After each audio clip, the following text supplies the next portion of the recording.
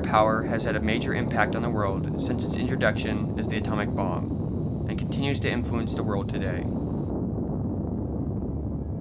The focal point of the development of nuclear power was at the Los Alamos lab in New Mexico, where scientists from across America flocked in to be a part of this step forward in science. Their goal was to build the world's first atomic bomb. But the scientific principle behind the bomb had come from Europe and the pre-World War II discovery that a uranium atom could be split, producing a chain reaction and a release of energy.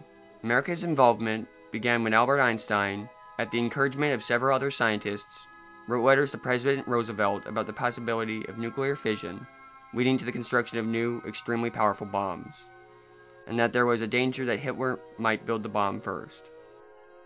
And I heard a talk by President Roosevelt, a talk to scientists, telling us Hitler was a very real danger to the whole world. But it was the bombing of Pearl Harbor on December 7th, 1941, and America declaring war on Japan and Germany that provided the big push. By 1945, $2 billion were spent on making the goals of the Manhattan Project a reality.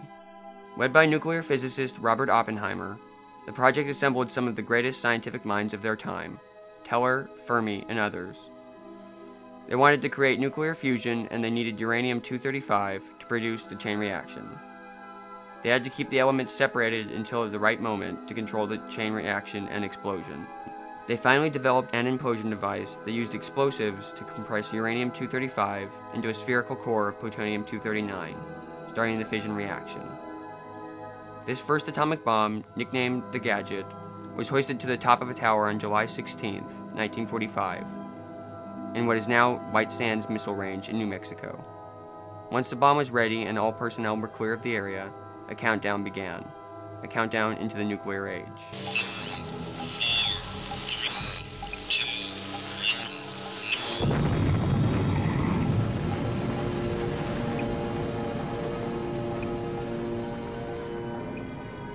We are now prepared to destroy more rapidly and completely every productive enterprise the Japanese have in any city.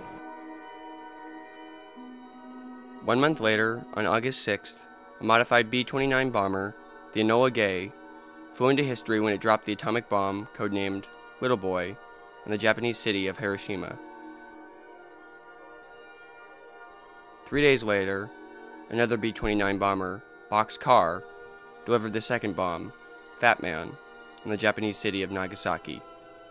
The first bomb alone killed 100,000 Japanese, most of them non-combatants like women, children, and the elderly, in less than 9 seconds, and injured more than 40,000 others, with at least 20,000 missing. The second bomb killed an additional 80,000 people.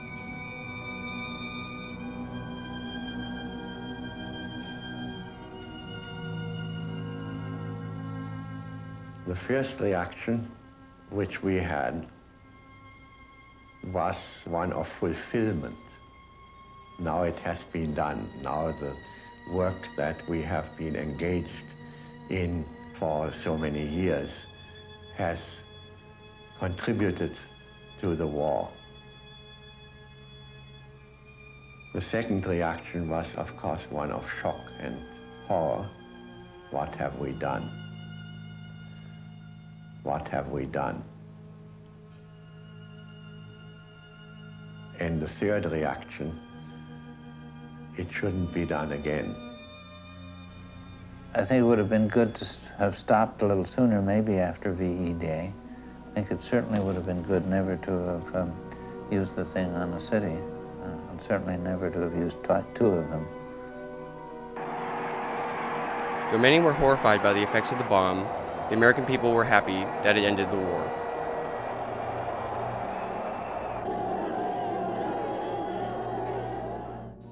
The technology of the atomic bomb was made progressively smaller and was eventually capable of being used on devices from artillery shells to intercontinental ballistic missiles.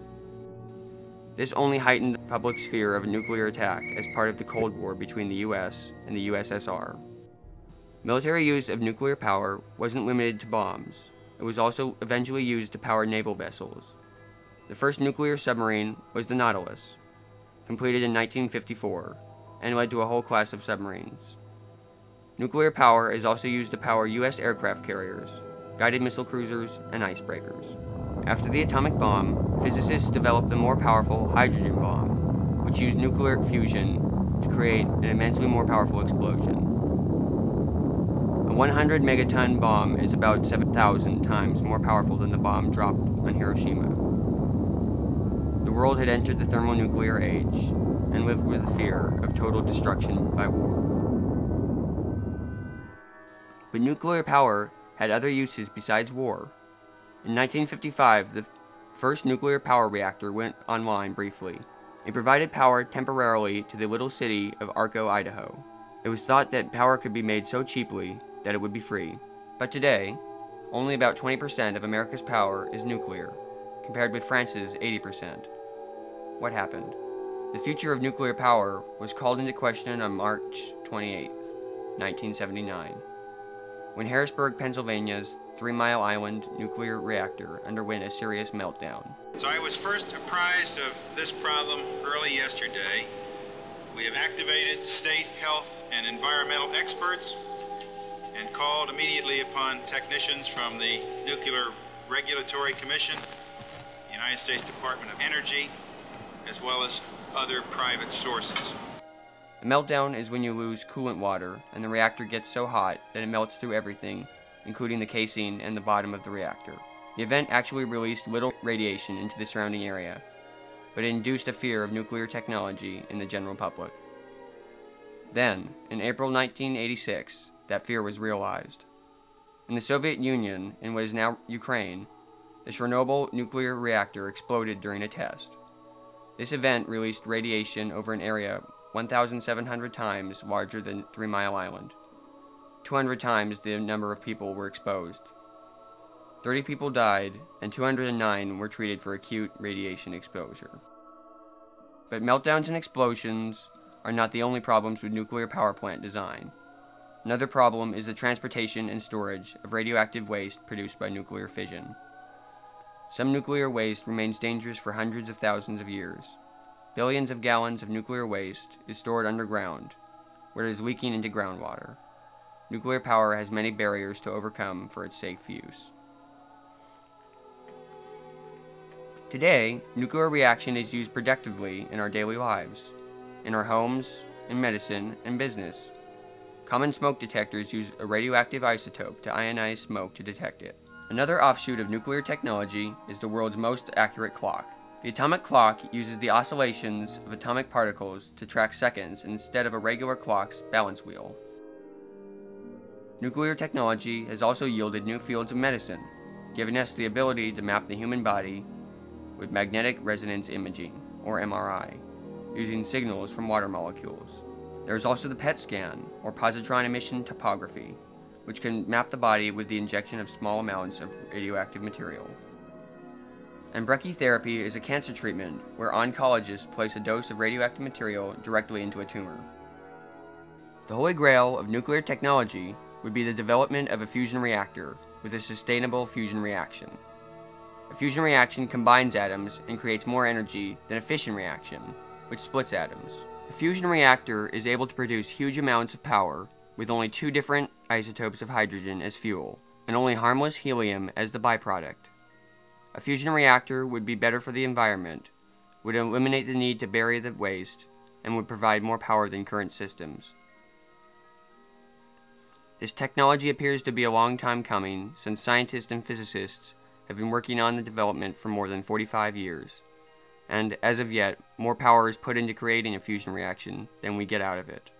President Obama, in his State of the Union address, has called for a new generation of safe, clean nuclear power plants. Perhaps now is when nuclear power will truly come of age and fulfill its promise.